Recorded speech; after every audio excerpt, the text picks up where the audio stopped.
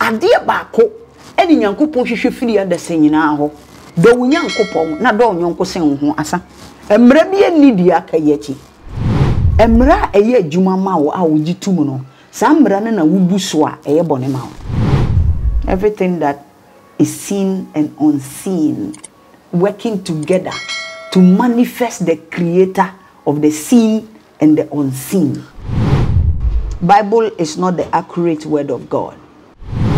In God, sin does not exist. In God, what exists is natural law. The natural law governs every creation, and every creation is given a free will, but the natural law is what makes what it is effective. Embara bako a enye kura. Eni sa akola ya ade na ka kire ne se ade nyankopon pekura ni wo yes ade we anyame do beko bonsem gem we ku akola no. Whatever you are doing with your free will no de be fi mu aba ne ye de wudi aye ntu betwa enti wi ase ne ye wo mu no. What is a sin to you may not be sin to me.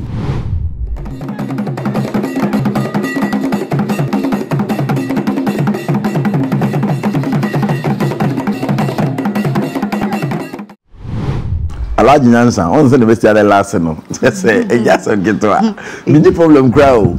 San say, we don't come on ed day. It me see more dear say, bro. Me wa kwaba by NyansaTV. Ya no subscribe it, like it. Name me as a man crying. Oh, me as well. And my opportunity, my to me. In your more videos to watch, back to back. Me that's say okay. Most of my subscribers here 10K. Subscribers, you also join the family. Me say hit 11, 12. But still do 1 million, 2 million, 3 million subscribers. And say this message cannot be here alone. To also boy now invite more people. So also be a share link now also subscribe. So you don't pay anything when you subscribe. And then my guest is no other person than Evelyn, Warlson, Annan. Papa, me the assessor. The hotel not here.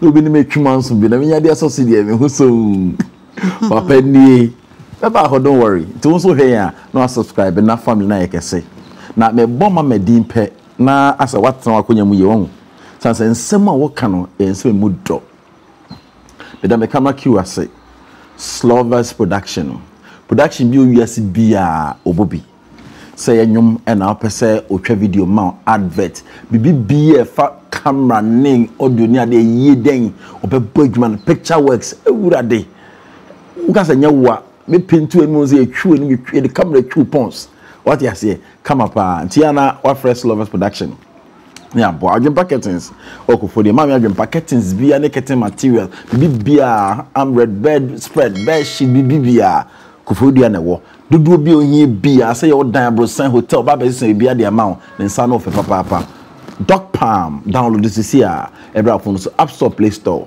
and then change so na me that's like PC ma Dr. Kwaku Sabasaba Center e wala pass o madam no so say femi nyansa bo akwa ai me me opim san ba akopɛ me da so wo hwɛ me ntwa me ho aba ene we are discussing sin bonne sin sin bonne the concept of sin with my dear sister Evelyn, Warlson, Annan. Maybe it's here.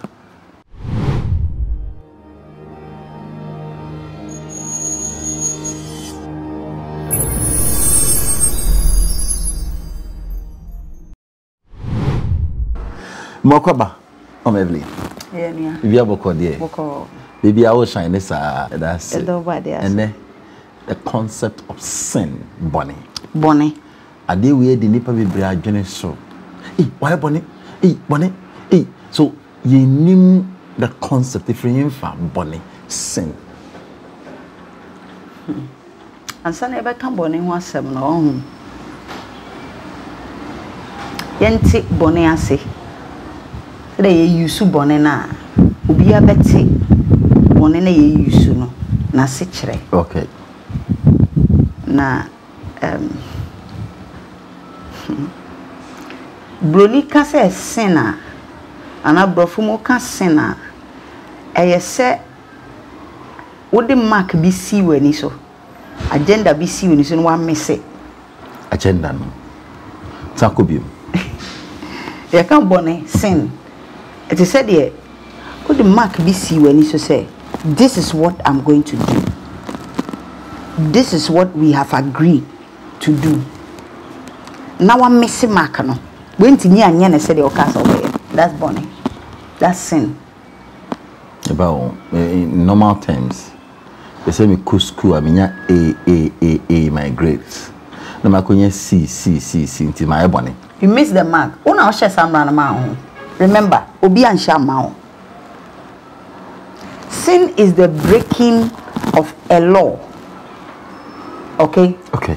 That law only exists when you make the law. The law only exists if you make the law. If you do not make the law, there is no breaking of the law. To no ashemra ma ho say me say ya I am from so. Who say emra ma ho say me say. One year sad no. Na wakoye bibi foforo no. You have missed the mark that you set for yourself. Yanko. Enti we buwan kasa wa pam so. Ti yakoba se yekura na shamra na nyina aja. Aha. Uji tum say you be a member of that family. Uji tum say you be a member of that group. Enti group no na ahihye mra de ama ne ho. Okay. Enti se wutia sa mra no that belongs to that group. In the sight of the group no, you have broken the law, and for that matter you have missed the mark. Yes, so you've sinned. Sin is not a general title, okay, for people.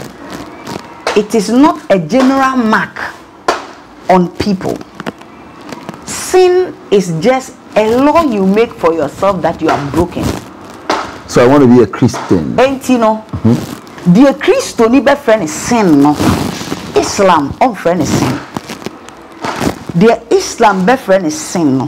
Uko Hare Krishna mu a enye sin. The meme busua we ya ato mra wa busua ni mu no. Wo busua we ya enye mra to. It is sin only exists in our realm. Sin, it exists here. That was as we so. Neighbor, you ati asifo ya sa we so physical earth and sin wo. Yes. Hey. To God, sin does not exist. Ah, nya na ba mo twa bone. Mami ka mimi sa wasemo.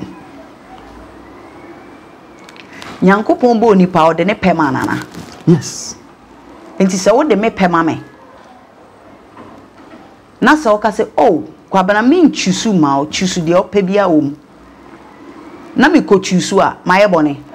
Onya bone. So in God, sin does not exist. Because of the will amount. Yes, it's a free will. In the free will, no, utumi choose any kind of life you want to live. But remember, okay, there is a law of nature which has been set to guide us. Okay. And automatically, no, your law of nature be what it brings what you have done back to you. Okay. Sani sitie. Enti uye papa ebe bounce.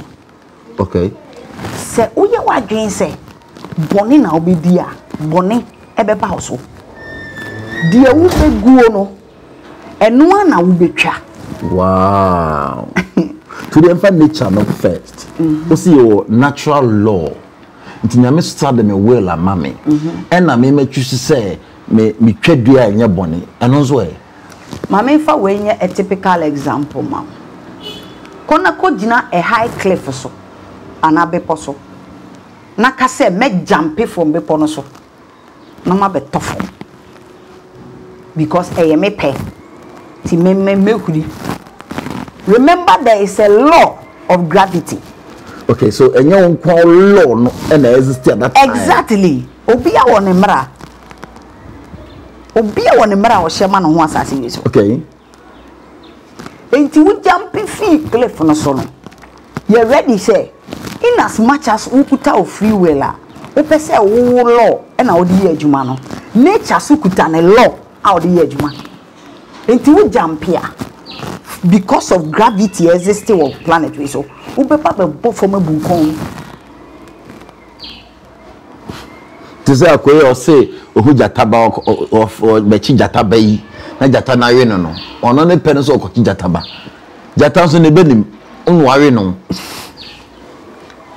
nyansa wa adwen catch me nkuyedim enti wi ase ne ye wo mu no what is a sin to you may not be sin to me sana sije okay enti krom ha ye we aban bi bedi Ghana so e mo hihye mra se ukuta ka nko ana wo fa tobut bebi akwan wa tobut wo nko ade a e wo se wutua sika bi na aban de se sika no esiesie oman no okay enti if you are driving now we get it to a toll booth now you refuse to pay your toll you have broken traffic law.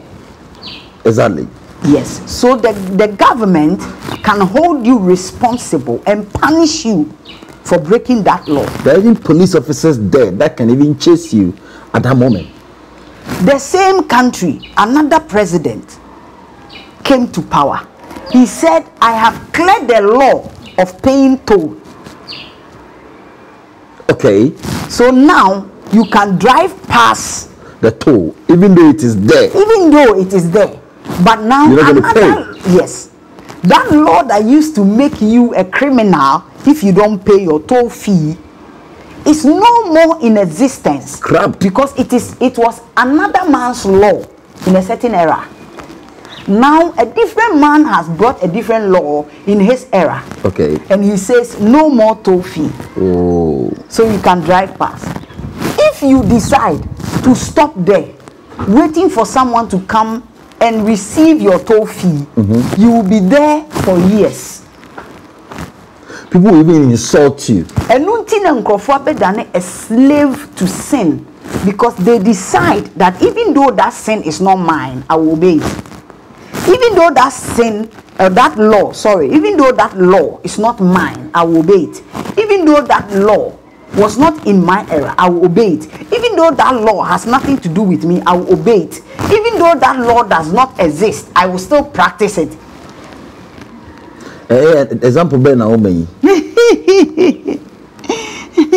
As a Bible no na opeso okase mrabi wo mu na. Me ka general ye nyina. Ye nyina okay yenko. Me ka general ye nyina. Yenko. Enti emra biara eye ejuma wuji tum se me practice no. Se obi am practice here, it doesn't make that person a sinner. No. That's the wrong way of looking at sin. The right way is that you that made the law, if you break it, you have sinned against the law.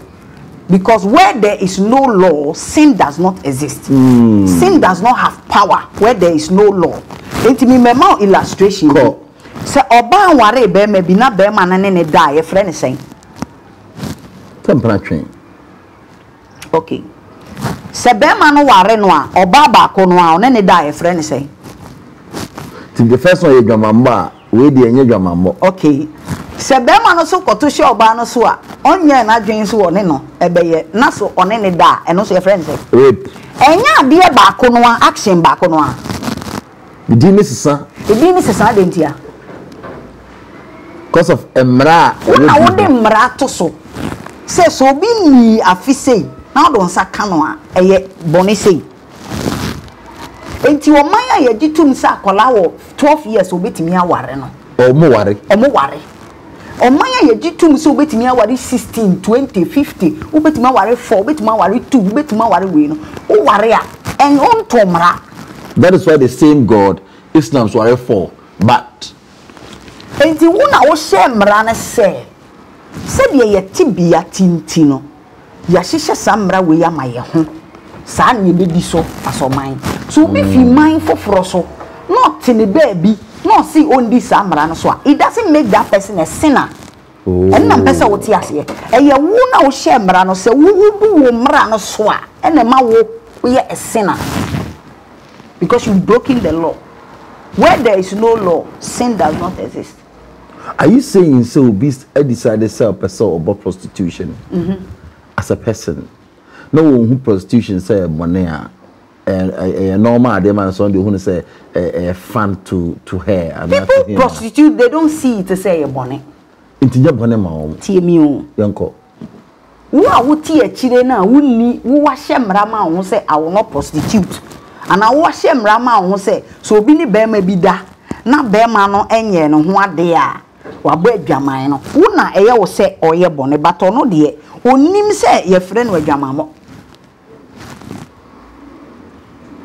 You club it go wa emunipa se obiba ne baba kwa warea ne maame no ne abemu an beda hwese o ahoden ansa na ya manegere no ene na akodem akoda normal to some of the tribes it may not be normal to you because we baby a wufi no sa de ne yanyi ntumi enti wo koya etia wo mra enti wo fom wankasa wo mra but onu a otimu a enye mra ma no na ye normal thing no obi hu ne se e okay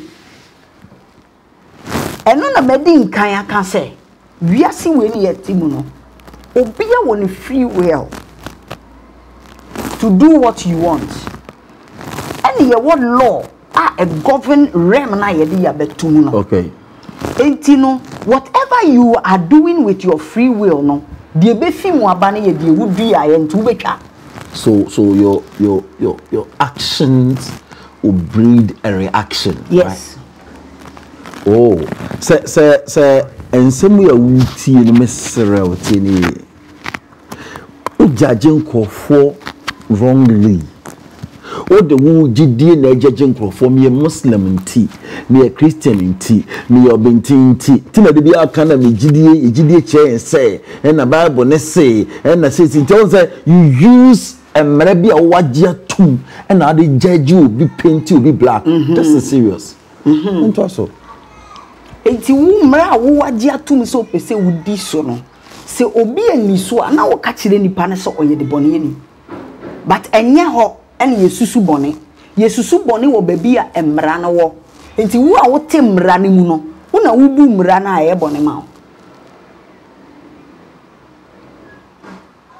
ni trimo jitum se me wa me fa ma bebra nya bone bi ama me enye bone ma obi asu ni wo esese obu aten se wafa obaba ku mienu miensa enti wo ye de bone ani no that power is not in any of us to judge right somebody. So no way.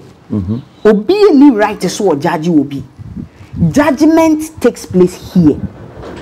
Ono a obone bra no. Ono abenya aba efiri bra na oye den. Oboni mu. To obo sabra ebia no akofa yare bi. Na yare so nya wona me na beche. Ebia within that time no ebia onyinsa maame nsie num wa wo ma bebre. Woni squad be he won. Say nya me na me hwe omo ama o. Eye de ugu ye na utwa. Ne aba be to the law of nature nim. Pepe say ye ni nature na interact. Ye wo ye mra ono omo so wo mo mra. Enti men konko se men ye wadwen se wo de wo de no e ko dominate obi de dabi. Ebusua bi ya wo ne mra.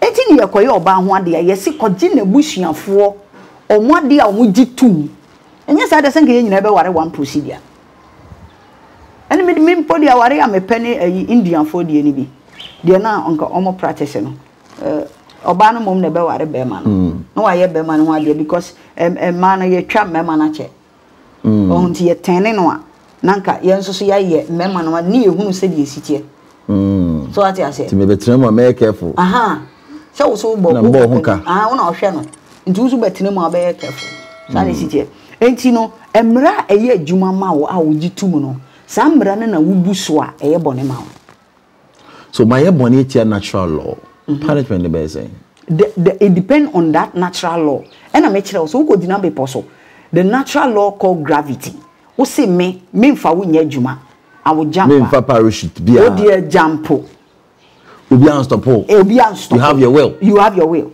You can jump up and fall and die. Because when to me go break it, the law of gravity. Now, oh, Metanase say, anytime I'm baby, I make me a break. Metanase, if you have the power, do it. Nobody stops you. Because obi a nipa wetimi ehunu ne ho said you city ye pa. No only how to manage and channel laws of nature and interact with it no. Or to me suspend it with riem onto form. Mark the words I'm using. Okay. Or to me interact with nature. With nature. Laws of nature. Or to me kasama nature. Responding. Yes, I responded to him. Now I junior say I'm just going to break the law of nature. Jump it, jump. It's your choice. So I'm passing your will. I'm passing your bonnet mouse will be free. Free people no so be from. Nanso no, Kai said that will now ukuta say your bonnet mouse no. Jump here. There is another law. Who you so will? What you say? Honestly, you soon a will. Yes, or ten realm. Once you soon a will. And how a mube interacting, and a bachelor say mube combining it together to become a manifestation near from miracle. Seeing you soon together now about a manifestation. Yes, near friend a miracle. Next year we are near Bass as we soon, you're near Shemramaye. Yes, yes, Shemramaye ma. Yes, it's a dear manye, school or more call. Yes, or more ye. Hey, and yes, sir, when ye to some run a shaman collar never be creative who they are. And Marabaqua, and ye crack. And it's a collar dear. Now catch and say, I dear young coupon pecoreni. We yes, I dear we are Yamido Bocobon Sam Jim, work Quacolan. Young coupon kind. You have begun programming a colana dream say. Nyankopon ene eyenipa o hihye mbra e wo wiase nyina de ama no. Enti Nyankopon de no oka na wanya nyame beku no. Miwa won kire ni nyame kro. Enti o hia obi ane nipa na ka se nyame se. No afa o de no. Nyame se pe na sa ade na wabodi atu ni tirim no amana ye den wakofom de amasa force. Oh Charlie, I'm trying homra ebe here. Subscribe to the channel NyansaTV. Mysteries ebe here. Akwa baba adwempa curtains. Kana yenyina your crack curtains are papa nia fefe. If you abrochire ba utim di sisi wo dem new office man ye fe no. E ya adwempa curtains. Adwempa curtains, your home of quality curtains. Momo nyina akwa baba mitwa mutiti the sponsors are say adwempa curtains, Doc Palm, na se koma Dr. Kwakusaba. One mota echi nyina da nyina wa se mo so yasne ya fe yento aso e wo ha. I mean, about money. What church? What sin is? Me, I'm breaking me memory and the reference money. And as against natural laws. And no now bit markers. Okay, me natural law no. As say, but me the main say. It is okay. Na bibi tuwa ampano owns the natural laws na when this so. Ebasa you don't blame anybody for it. No. Okay, so ebasa the account mo frasia chere you were explaining about time I want to catch and back say, "Wo, we nyame chiwa de beko bonsam jim say one of the terrible ones I did chitema." Are there any other sins very terrible any kwanse bad time and say a society you preaching to the minds of nipa? Yeah, the concept of sin no ho. Emrani ni ho a obi muso. Okay. It yet to me share various kind of laws at the maye emma. It be a tribal law. Okay. Ye ware so and so tribe. Sa kolani try say or kohoa. Ube yusu kwan bia so de akire ne sa de no ye ne it will be a failure because e ye bone di tia mo amamre. Ana mo abusua no. So what I said. Enu ye mumumra memma enhya kwan tim say once a wendi momomra no so no we bu Nyankopon mra so no momomra no wabuso wo mra e no wabuso. Okay, it's a tribal law. God is not tribalistic. Okay. Eba Nyankopon mu a onyiyim, but obia baby a ogina na manadwen ye ne se ono ne Nyankopon edo no esen we. Okay. Based on nigidie ne practice. Ofo se ne de no ehote. O de no ehonte. Enti Nyankopon do no, but nyame no. The experience on Nyame na ma said de ono de ne papa to ekemuni me experience o ye saraka o twa ogan sala bre ne ade sike ba na nsem hu sampa ne Nyame ye potent Kristo ni nso bo mpa ye ne se yenti bo na for de wi a o filisa ampa na dwuma ekoso ampa so obi a filisa ne de ne ye potent nti anu to the other one se ne omo de ne nye Nyansa obi ni hono mo a owo an experience with odomankoma ewo relationship with obade obeka se kwan obade de me fa so no ene ye nti we de enye. It's rare. So go back again. Obiya oni odomankoma obade enya ayonkofa experience na onim no onye yim onye tribalistic. Obi bia owo abode hunim de eti odomankoma ne nhihye ase no onfa religion made the reason why obi de ye Debbie eya na sankofo de no mo hwe emara bempa no mo disunti e ma wo de ne unique no wo behunu Nyankopon yie a oti abode ase. The first breakthrough ubetimi anya ewo wadwene mu is to understand nature. First breakthrough nature, which means nature here. First breakthrough. Wadwene no afei ebesi ni sibia. How do you understand nature? Everything that is seen and unseen working together to manifest the creator of the seen and the unseen. Please go again. Start kabro funi bienu. Die ye hunu seen. Die ye hunu unseen coming together. What you say? We are working together to reveal the creator of the seen and the unseen. Any friend in nature no. Se obia oti nature se eye die ye hunu onu nipa na oti nature se no die ye hunu ni die ye hunu no wetimi aka bom e de ada die obo die ye hunu ene die ye hunu no adi. Oh, so in practical terms, with the definition can say part of the mind. Practical terms, no. Me hunu wo se wo ye nipa. De me nitimi hunu se nipa dua na wo kutai. Ni bi so firi wo mu ba e kasa. Sa kasa na wo kan de me mfa mani hu. Enti wo ni pesu na wo de ti ho no menti ase. Enti afa me pese mi hunu wo ni pesu a e wo se mi fi ase e hwehwe de obo de ye hunu eni de ye hunu na me ka de ye hunu ni de ye hunu ni bomu a me see I have now understood nature. So me dia bro fiase me dia banchi fiase e she hosa no se bibia sha se fifi ba na ne him na she fom de mi hunu so de mi hunu ndi mi hunu no na me trust me tell me tu banchi no say say him tuitia ho o hwehwe ni nature me hwe ni nature isu ne ban ne yebia na ma me dia ho se obi ne boy more great. The seen and the unseen, if you are able to put them together to make meaning, then now you have revealed the creator. So are you saying the creator dwells in his creation? Yeah. Oh. The creator is in his creation. I get it. He is nowhere else. Our body. So you help Nyamia.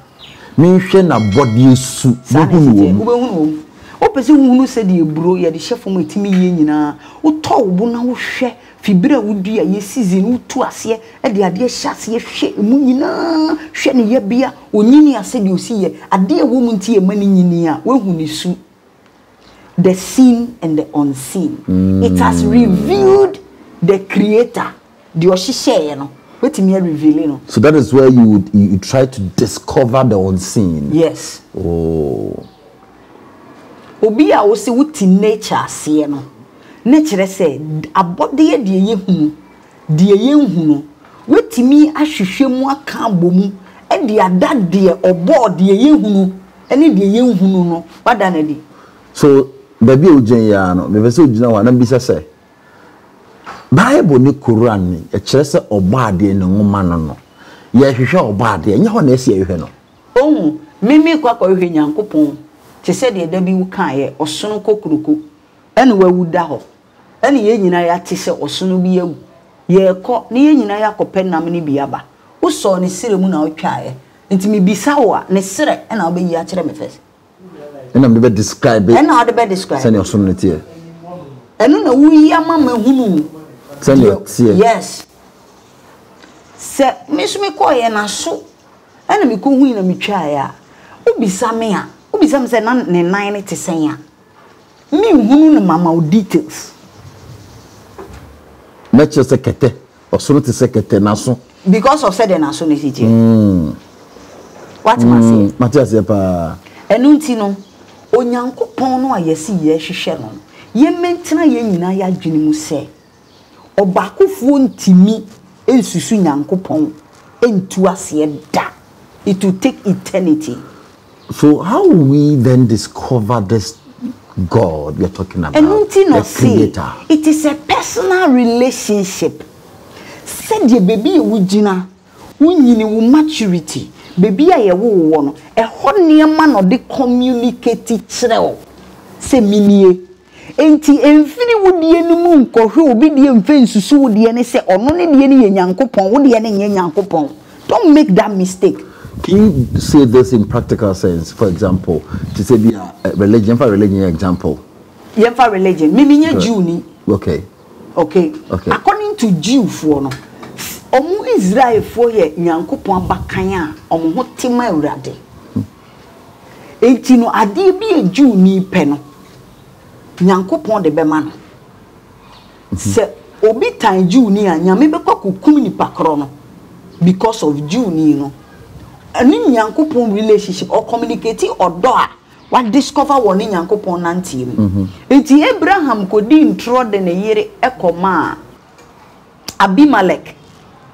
Abraham eko dada Abimelech and or this Sarah Emma so ye or finding out na obebisa no according to Bible record no yesi Nyankopon na be kasa kire ohene no se oba no eye papa ne yere fa na koma no nyesa obebre nyesa me akora urade mebo. You see the concept enti okoya oni Abraham kasa na obi se Abraham sa den na oye me sa o se na madwene ye me se Otimi ni biye ni kuro so. Na madwe me say onipa biye ni kuro so a onim Nyankopon. Okay. Enti se manya sa omo be sisimi na omo age na yere. Enti wo na wadwen ye wo say obiye ni ha onim Nyankopon. Ba Nyankopon relate with obia based on baby nipa no one understanding, ni maturity. Enti wo do de no kosusu obi de ho na wo pese wo de ne yeti se nipa ne de a ene ne wo se nipa ne mra o de nim ni Nyankopon wo di so na wo ka ho no Bible mba they have a way to communicate with the creator. Yeah, friend abosomsom out of worshiping and they read my picky sections like I said it is not as they said but then say God communicate to his people through the things closer and around them. Will you say papa no musu nyame direct? Papa no mu ni Nyankopon. Ye nananom they know God very well. Omo ni Nyankopon pa.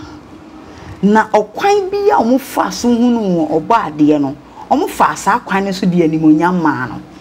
Okay.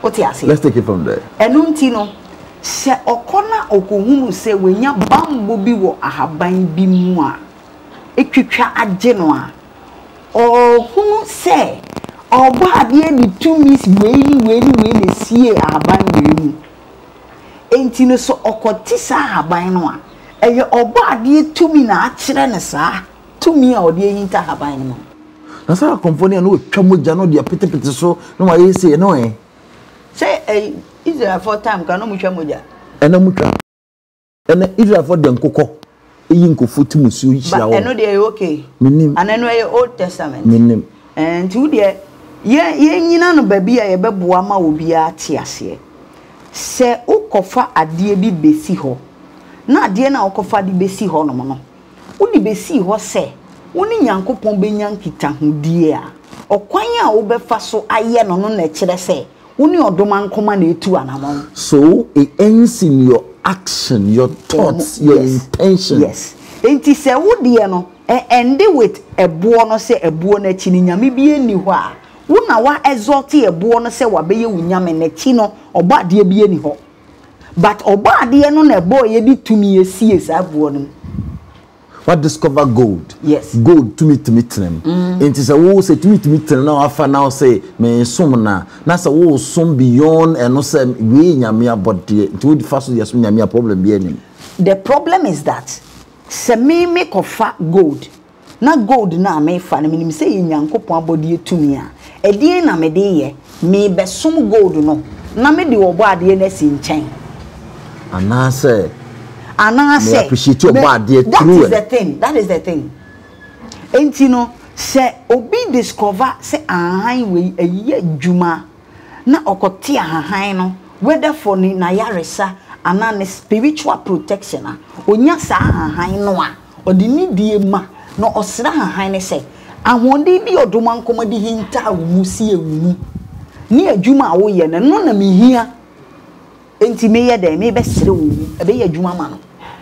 So I saw them in the book of Exodus, ye the enria nyame adua natural spices any ye the share and wasra e di gu aso Old Testament Yesu buy an adumenti so ahan to me bia nchida any obi anum nsuo obi a enkodua mu nkodi ade bia e wodua mu anka obi anya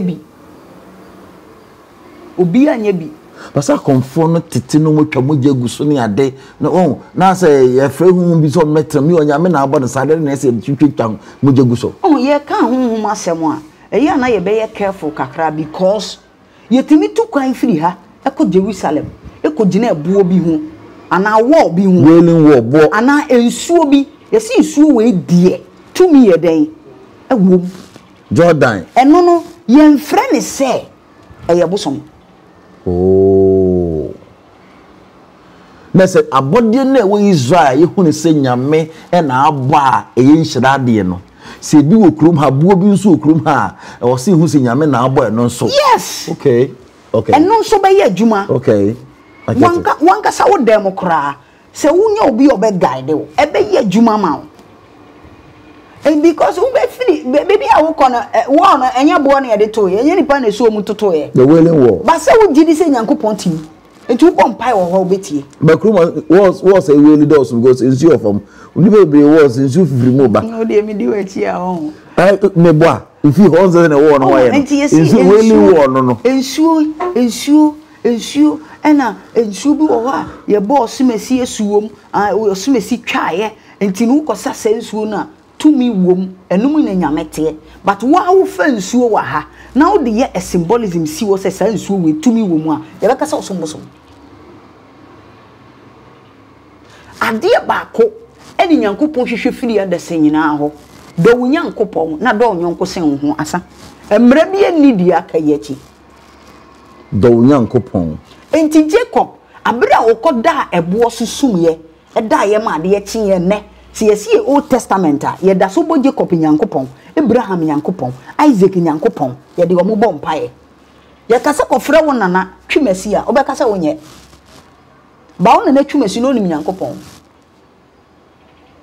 ensi Abraham Nyankopon Isaac Nyankopon Jacob Nyankopon no Jacob fa abo e no sumbo no so ena oso da ye se atwire tintin bi abofo edisua frusane. Is it because those ones are written in the Bible? Sorry, no. Or the engu so. And woni Nyankopon ya pam. And o tu hodin. Or san ko bae. Or the nsa. Any engu. Ebe gu buo baako no so.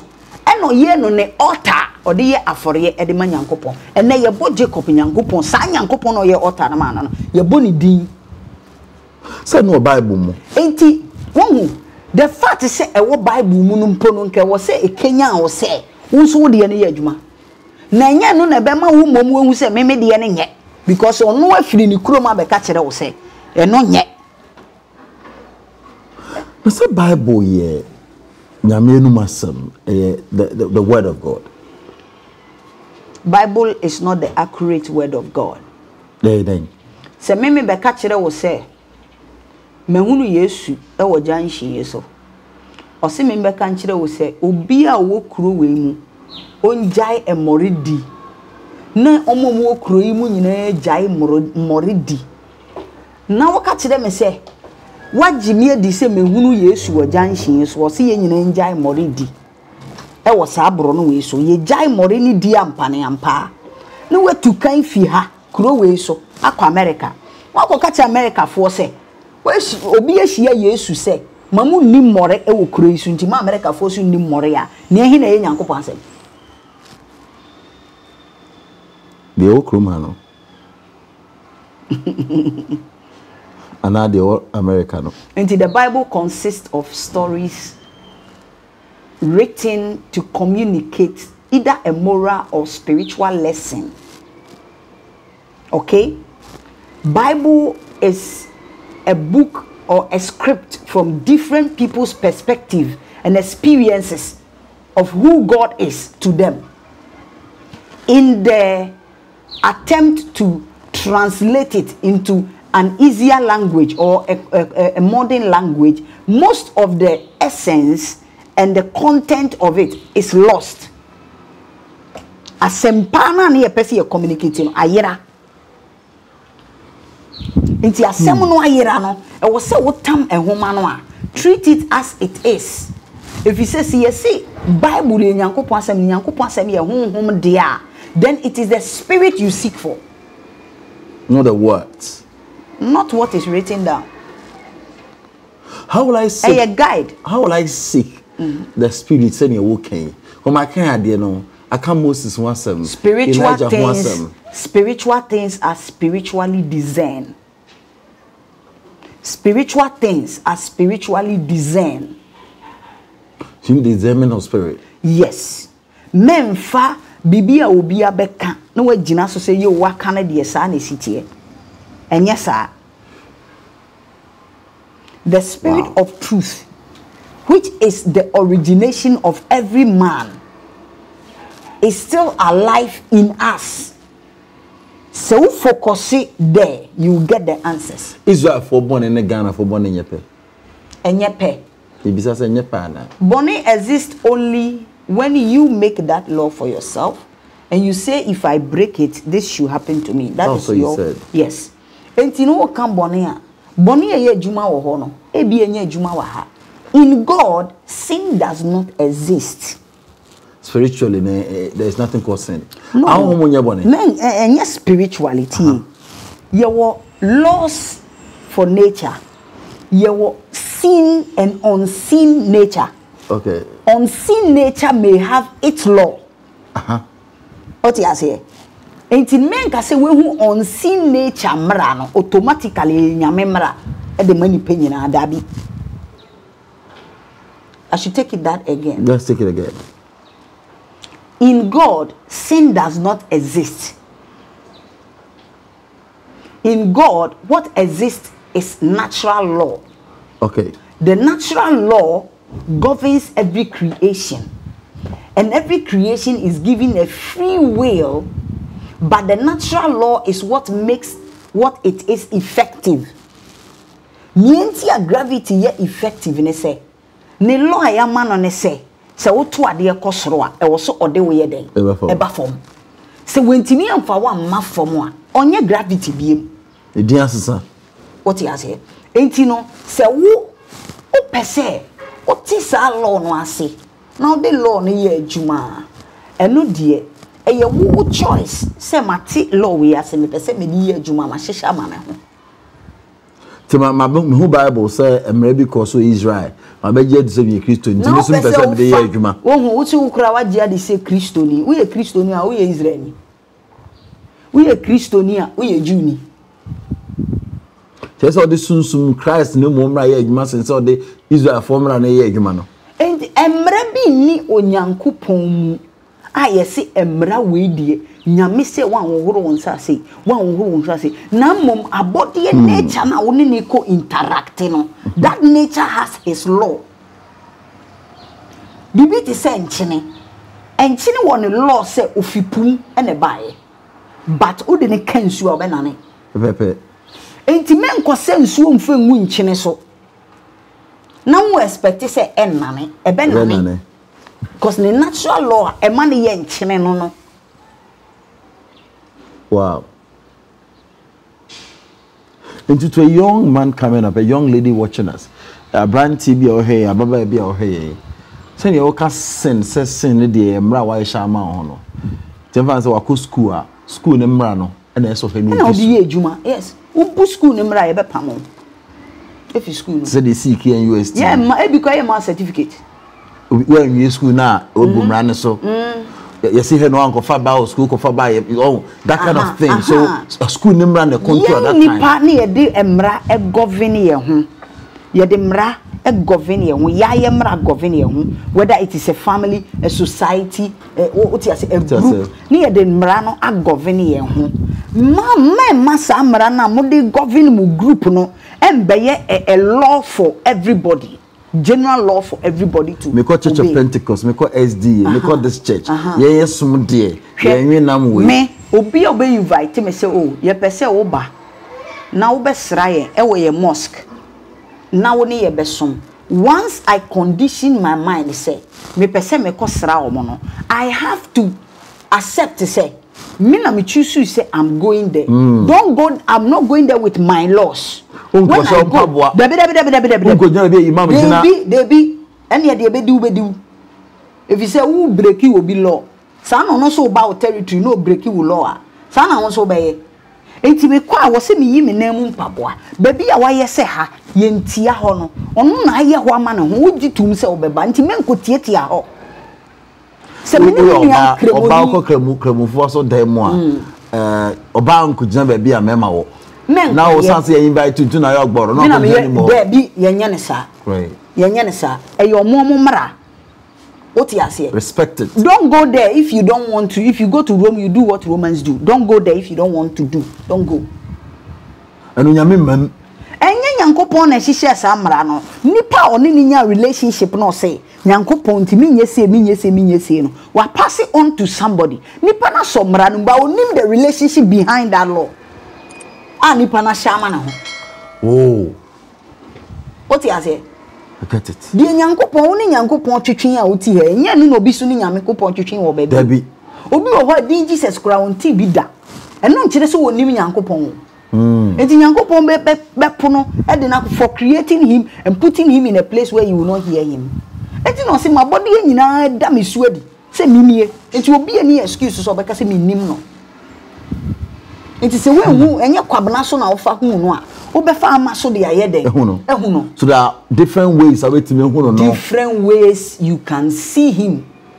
In every generation, obeta ne hu dia fa bibi so ba oye Nyankopon ba ko no pe. But waiting ya fa de different so dia communicate ya kire obi a esese oni nya anyonkofa. I get it. Inti mejitum se me ko na makosra mo wo mosque e wo se me hohoro me nsa hohoro me na wo ye de e wo se na metimi ni omo atena inti se me ni me nyonko muslim etifie na me ni se ade ye na chiwade ani a enko fam begu kwansan mu se because of onu nti me ye e ma na ye ne tan o mba to de me kana se I get it. Me any de bedi I get it. What did me chana say? There will not be peace. So the butas was my talk to be a good. I said you saying. Butality was say whether to be a here go not or no. No, ye nipa enenam. De ugunu betwa. Nso de beduru ba bi a ade a ye wu nso wati wade a wahya ma ho no obi de beba be kan enti na ye nsuo bi kura wo kuro yi mu a omo nyina dafako omo mmom bebre amano ne kura sa nsuo ne bi wo nsuo baako ne ba ho omo mmom wo de ekọ na kwasa we na fagum na kase wo mmom o is your choice you want to see nsuo bi da we ne ba emienu omo bom se a omo wapo ne mu omo wapo ne no we kalanko but they go deep straight a to line tin deep into the sea and frap no enti no se wo kọ na o si da bi mi nyintum me de me ka mo abom a no akọka mo abom. You're breaking their law. Tiko kambom. Wow, man say we the Garden of Eden. You can the creation story. You can once no. There was a law. We could the apple. Adam could the apple. Now maybe you are seeing now airborne. And also. Sasem we won. Debi me ka say. Ese ye anka se nipa no. Ye boa ye ho na ye bisua de. Okay. Not only from fellow human beings, but also from the divine spirit. He's inside of you. Okay. Now, the Garden of Eden incidents was something happening in a realm. It was not physical. It's something happening in the realm. Are you saying the Garden of Eden, as some kind of Bible, it was not a physical atmosphere? You say it's a communication that goes much deeper than just a physical thing. Because number one, what was the nature of Adam and Eve in Garden of Eden? No musu. That was what to from the tail of the I don't know, yes, spiritual, not physical. Titi not in home and call me good, not in him. Near or cratias a form of cratias a form. Entino once wabe or cratias a form. With or without sin, no, I was say or ye or cratias a form. But all team. Mum, ye see ye she and mrebi se mani di edria baby o dia obewu. After we di edria bani mum na Nyankopon ebe ka se wakoye te se me. Inti ye ntimi mane ntena ha. There's a trivia koso baby. Enye enchire mu no ye nya ne ye. Ena chire mu. O de chire mu. Senate. If it is not an atmosphere, it's not a physical some kind of something. It's a realm. It's a realm. Me chire wade me twa no sutietia, e be chire me twa no sutietia. Nyankopon be bo ade no obo no obo de yato realm bi mu. Sa realm ne ye friend earth asase. Na opese eye ono ene asase ne be interacte na a manifest sa ade no obebo no. Inti no ono etam asase ni bi eno ode ne honhom hie mu eno omnwene ade na ade ne be ya ade ba ko o ka ombo mu. Okay. O ti ase ena ade ni fi ase se oyisu efise ono na obebo ade ne se opesa ade ne yete se hwan ya ono ne mum ode asase ka ho enti o create ade ne wo rem no ena ade obo ye wo ade ni mu nyina no osan bobo ade wo abonten e betimi a kire wo se ade we bi wo mu ade we bi wo mu ade we wo mu enu ade we wo mu ni enti duye ni ni ensuo ni ni ewiye ni ni ehan ni ni nyina bi wo mu enti wo betimi de sa ade na wahunu no etimi aye den edi nkita ho. Okay. If you said the obo ade na nkasa nso no wa betenam unipa na ye bo wa betena wo mu tensuo honam mfra ma ni nyina ka ho ye ka mineral kra wasase ni nyina wo nipadiem iron zinc ni nyina wo nipadiem all the vitamins ni nyina wo. Now se o hwa ade bi a quietly a na wo study scripture and na say other book of creation obehu say abre obo ade anwini ade ni wieye no onwini ni ma odi betimi interact ne no ja no wo sa bia ye ho eno de ade ba ku bi si ho eno man choice opa on for permanent fa eno ka kire ne say sa ade we ade ye ni sa ade we ade ye ni udi we ya ubewu udi we ya ubese udi we ya ubenya honde udi we he is expressing a state of ade na wa bono. When someone is communicating something, one communicating here, a more different idea about nyame na ye kana say. It or describing the state of baby or the waton. Any name e twa wo ahia na say this here. Enti afei because of pair say onu nyankopon no betena bodie mu asase so no ja bodie no. Rule because me de me huni misu ahye wo mu. Enti rule and no jade man. Ain't free will no kutano. And no did decide is okay. Minim say I catch him say way at say way at say. Now so media mefa way. Ain't the oko fire no. And no nature the kind of produce a be free mwaba because you are interacting. Oh, it's the Adam story no. When them who say I did see in real say you born no say I did not see a boo be a Adam no ye kania. And to say or your light beam. Nye body to say ye. And yet body to say ye. Or your light beam. Say ye body where ye ade where cover ye suntina light beam. Kani a woman. We are light within. Oh. We are covering. Enti abra Adam demonstrate say I have understood the law of free will and choice and a project no about to the fullness enti afei no ye yi rem ni nyina akire o se die sitie afei kwasa se no so na ko model die ye create kire o no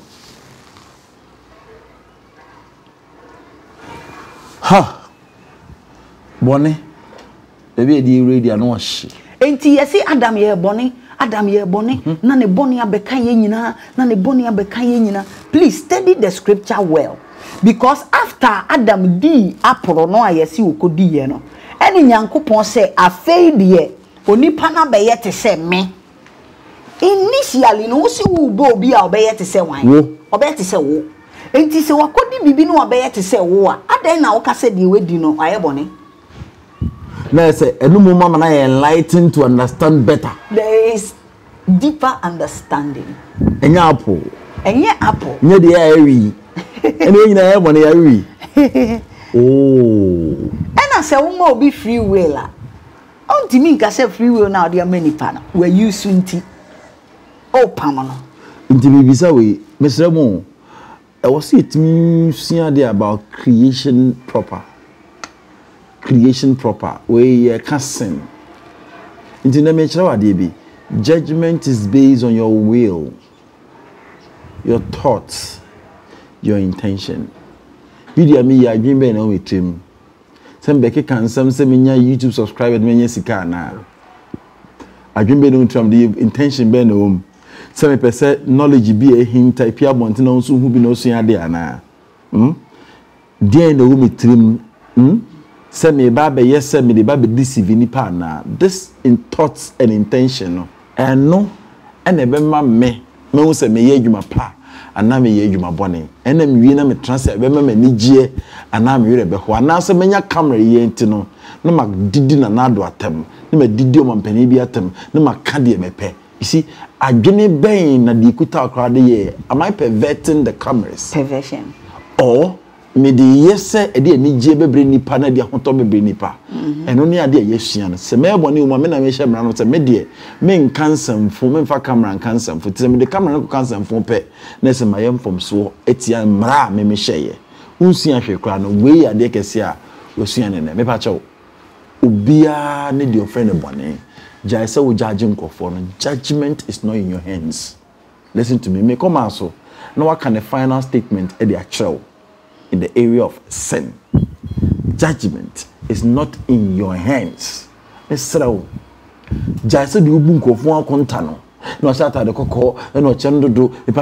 can't judge people. The way when it's Jerubian and Raho, the way our Hunubian and Niaji. Also, Wohemeno. Mistake be your actions will bring a reaction.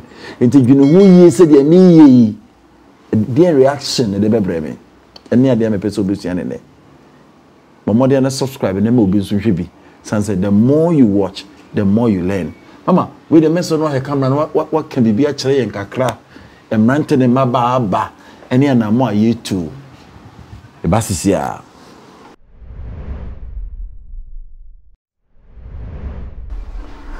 tell me what aba kai so subscribe mon support you mama mo nsu na ye bredodo never the body is o mother announce no subscribe it's just a funny part of it I mean sure say they be our subscribing now so catch you no so heavy yen come mama so send me catch you no na the final statement as far as sin ye concern on farm suade mama yinti o the person me di twa to nyina na se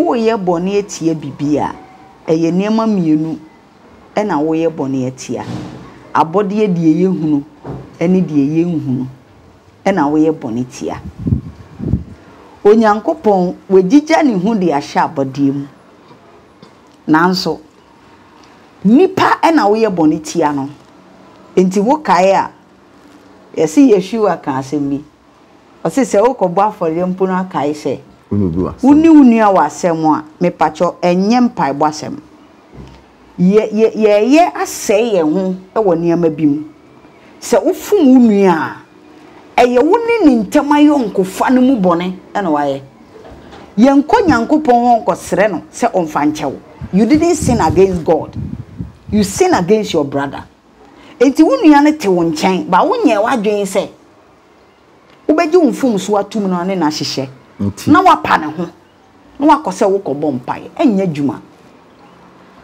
because the way boniti ano no ote wo nchen panicho ono nso onyankopon atinimu bi te panicho enti ono na asa wo ko ne nchen na wo ye mfum so de tia abode unseen a ono so abode unseen na wa ye boni tia no ta abode unseen bi ne den e do so bebre bom mienu pe onim ne ntie o bitimi ka se mi fie ha biaye we enhyem pabo anko ho okay ebia e ho no oni ni nyankopon ye den edinkomo to the nidie ma ho ti o di nidie ma sa bia no what you say okay obi nso e de na koma no nko a ono no onfa bibia wa bonten enye na koma no e ho e na eye biaye a etima no a odi ni nyankopon ye den etinam okay sani ama mienu we nyina no yemfa niwa ehu what you say okay yemfa niwa ehu enu ti no obi betimi adol pa but o presi baby a eko beyond na odo na beda ne o time de den utimi control akoma you cannot even determine the wakoma until it is unseen ye wabodi bebre so etwa ye ho ahia ye na me nyina abodi bebre ebi na mframam ebi na nsuom ebi na mobuta ebi ne ye ka nsu a mienu nhia enti no eye abodi a untimi enfa wani hunu sa tumi no nfa wani hunu se woti ho asem a enkoya giman pro wase yew ensu ye dini na temu ntwa yenjunto ngum yenye se wom odu aba ben ansa na watwam osemenye nti se wo so wonye na wo ubeya ye na nsunsa esunsunsan so na ba na wafa na wahunu se me fom sa abode unseen yi enu nsunsan so na maye den menya enu ani nyankopon nyankopon ti ye nyina mu osunyame wo mu na de koye de o de koye enti no bomode na kona ni wunua no koye den that is it chale me hokra popo yem crash me aha Annan do wasi NyansaTV ni my Evelyn share na baby ewu ehia movim na yem adwuma ne nko na wie aha do wasi slow production and a boss adwuma nyina slow one it misraw say opesel ye pure video productions about sound enyum na record day production bia we abo video and audio a we good production just say wa launch bi na we bibia you enjoy it's beautiful advert na we twa Slowest production wo homa about logos na we create BFA your artworks in your dear. Number 1, everybody amount. Na do see. Me number ni go ase no. O fry everything come on. That's it. Bye for now.